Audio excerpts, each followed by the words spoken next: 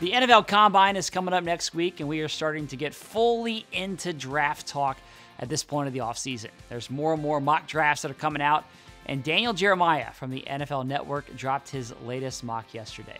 Now, I always pay close attention to what Jeremiah has to say. He used to be a scout here. He still has good relationships in the building, and he just knows how the Ravens operate from a personnel standpoint. So in his latest mock, Jeremiah has the Ravens addressing the offensive line at pick number 30, taking Georgia offensive tackle Amarius Mims. Jeremiah wrote that the Ravens have grown accustomed to seeing really talented players fall into their lap. Snagging Mims at 30 would qualify as another example of this. Now, this pick would make a lot of sense for the Ravens. Now, they have questions at offensive tackle as Ronnie Stanley and Morgan Moses both dealt with injuries throughout last season. Mims has the potential to be a plug-and-play starter, or at the very least, a long-term solution at tackle.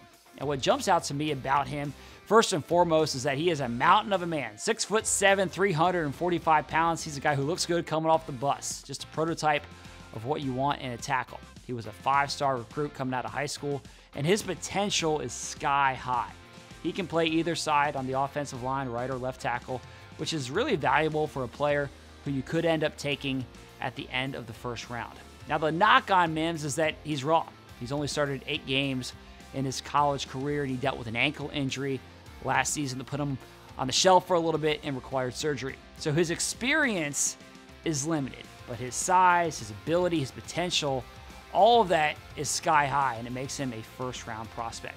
Also, he's from Georgia. So who else is from Georgia? Well, Ravens offensive coordinator Todd Monken spent years with the Bulldogs, helping them win back-to-back national championships, so you know that Monken will have a very good scouting report on Mims. He'd be an intriguing prospect for the Ravens, and we'll continue to keep you updated on all the draft talk, especially with the NFL Combine coming up next week.